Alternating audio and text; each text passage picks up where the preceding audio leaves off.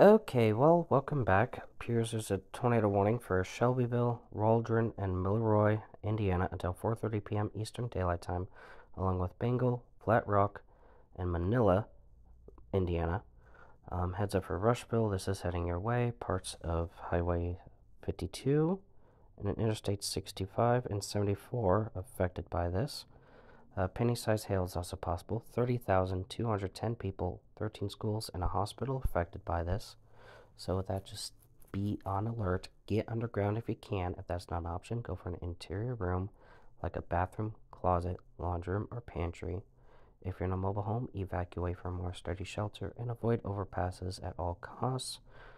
Uh, Otherwise, you'll get, as that's a quick way to get dismembered.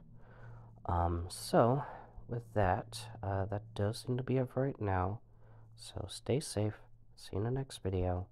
Bye.